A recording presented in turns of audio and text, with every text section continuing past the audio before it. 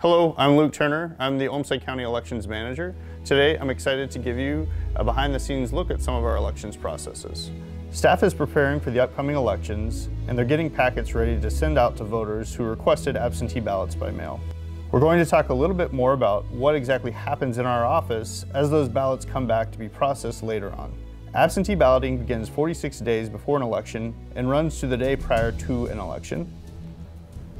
There are several ways we can receive an absentee ballot at the Olmsted County Elections Office.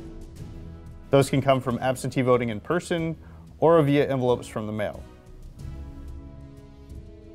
Envelopes you receive in the mail can come back to us by the U.S. Postal Service. Also, absentee ballots can be returned in person to the Olmsted County Elections Office or to the information desk at the Government Center. Once ballots come back to us, they're always accompanied by 2 members of the elections team, and they are stored securely each day.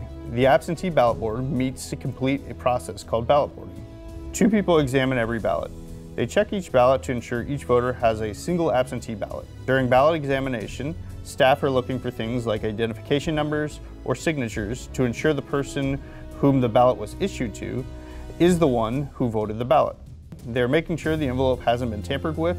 Then the ballot board members initial or stamp each ballot and record it into the statewide voter registration system. Every morning, election staff run a report of everything that's been accepted into the statewide voter registration system so far for the election.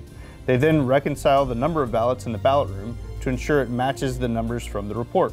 18 days prior to the election, teams of different people can begin opening the signature envelopes that contain the ballots. Every signature envelope is first separated from the secrecy envelope, and then the signature envelopes are removed. This ensures the secrecy of each individual ballot. Afterwards, they open the secrecy envelopes and separate out the ballots. They will ensure those ballots match the correct ward and precinct, straighten them out, and initial the top of each individual ballot to prepare them to be centrally counted. Our central count tabulation machine uses similar technologies as to what you're used to seeing at the tabulators at your polling location on election day, but they can read and process those ballots at a much higher speed.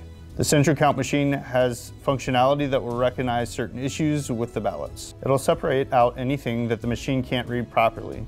For instance, a ballot may have a tear in it as it comes back from the mail. It will also sort out the write-ins that need to be manually tabulated later into a separate bin. For any ballots that could not be properly read, they'll be sent through a duplication process. The duplication process is done by 2 election judges. They take the information from the defective ballot and transfer it onto a new ballot that can be read by the machine, so those votes are counted.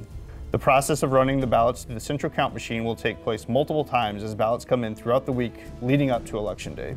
Results are not generated until after closing polls at 8 p.m. on election night. After our absentee ballots have been processed and tabulated, those results are then combined with the election day results and the absentee in-person results to see those results that you see at the bottom of your TV screen on election night. Results are then certified by our canvassing board, and the official results are then solidified. Thanks for taking the time to learn more about how absentee voting works in Olmsted County. If you have questions, please give us a call at 507-328-7650.